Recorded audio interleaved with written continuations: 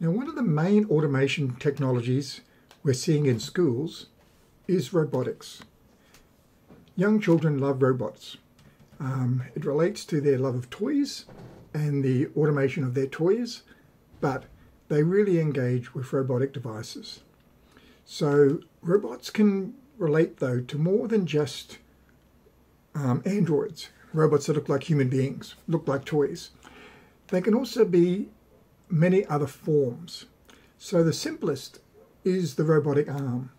Now, a robot arm, though, doesn't have to look like an arm. It could look like a plotter, which we can use to write, and it can be put vertically, so it can write on a whiteboard, for example. It could also have various attachments so that it can extrude plastic, for example, and be a 3D printer. But it doesn't have to extrude just plastic. It can also extrude icing for icing a cake, or chocolate for making 3D chocolate models. So many other uses can be put to a simple robot arm that moves in 2 dimensions, which is what we call a plotter. If we now add a 3rd dimension, we can start making 3-dimensional objects. And if we can take that idea now and make it mobile, we have a mobile robot. And this comes into the more popular forms of robots. But we shouldn't discount robot arms. Of course, while robot arms don't have an awful lot of applied use for problem solving, they are very easy for students to make, and we can make them using some plastic tubes and syringes to make claws open and close and move around, and I've given you a little video clip explaining that process.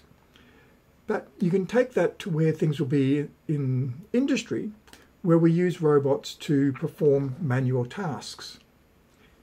Now, not a huge number of manual tasks needing to be done in a school context that students can create solutions to, but they can start thinking about how these robot arms are used in industry.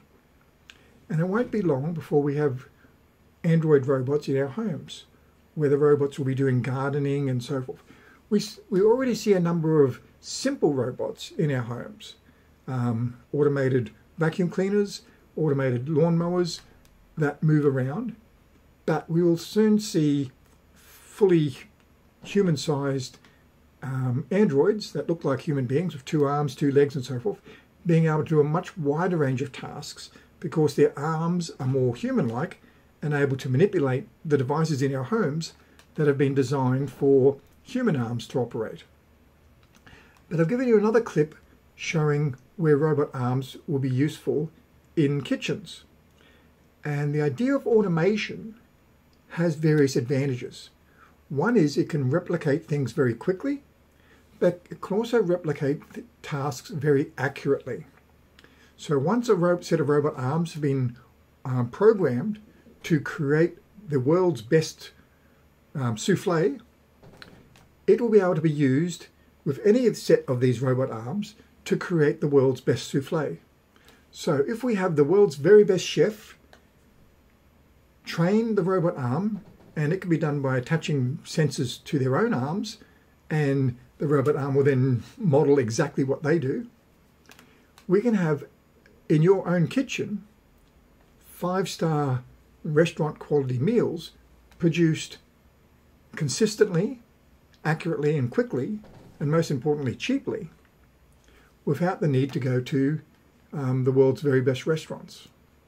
Now at the moment these devices are still relatively expensive, but their price will come down dramatically as this technology develops. So you need to be preparing your students for a world where a lot more things are automated than we currently see. Now, robots have become really popular in schools. Of course, they can be programmed, and they can do fun activities, and then they're tactile and visually responsive, so we can see what's happening immediately in terms of students' programs. Seeing things happening on the screen it's interesting enough, but actually seeing something moving around physically as a response to the programs that the students have made is much more engaging to them. So there have been many of these different robot kits developed in the last few years, from tiny little Autobots, which are one of my favourites, because you can have an entire class set in a small pencil case. And these robots can follow lines, and you can actually draw lines on paper. And by using different colours in the lines, you can give it different instructions, such as different lights to shine, or to turn left or turn right, or to reverse direction, and various other ways of programming relatively complex programs using very simple instructions that students can do just with drawing lines on paper.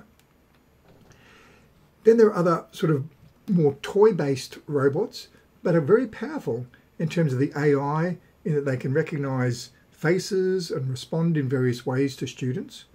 And the dash dot robots are very popular in that space. We have the Sphero robots, which are popularized by the BB-8 from the Star Wars movies. So it's a little ball that can move around. Now it can move around just by using a mobile phone and giving it directions like a remote control toy, but it can also be programmed. So you can use block-based languages to program it to follow instructions and to move through a maze, or to play various games and do various activities. Now it's not incredibly accurate, so it has limited uses in terms of problem solving, but it can teach the concepts quite well and is very engaging because of its randomness and ability to move very quickly. Then you have kits that are more designed for students to be creative.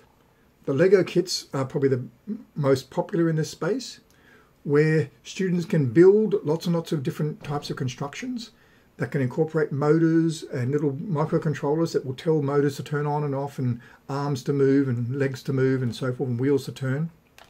And students can program these using block-based programming languages to do various activities.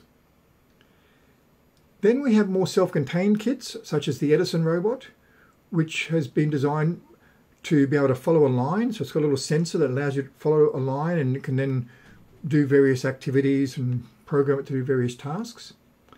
And then you have more complex Lego kits, such as the Mindstorm ones, which allow you to build more detailed robots that can play games such as soccer against one another, do dance routines, which is very popular for primary schools, where you program the robots to perform dance routines, and the students can perform the dance routines along with the robots. So they write their own program, and it performs the dance, and the students perform the dance along with the robot. And there are competitions that students can go into in regard to that.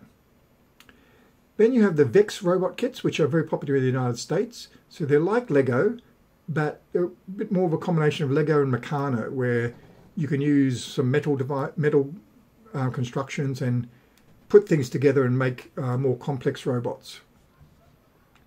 Then there's a range of very low-cost robots called MakerBots.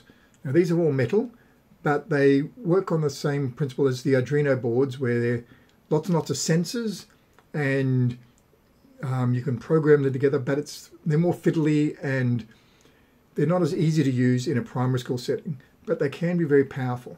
Now one of the big advantages of these is you can completely redesign the robots. So you can make your own 3D printer very easily, or a 3D plotter, or a mobile robot, and lots of different types of configurations. So the flexibility allows students to create solutions to problems with different robots to perform different tasks, depending upon how the robot is configured. Does it need tracks, or wheels, or legs? Does it need arms? Does it need cameras to be able to see things, or sounds to be able to detect sounds? And all of these different possibilities can be incorporated into the students' design of solutions to problems through creating their robots.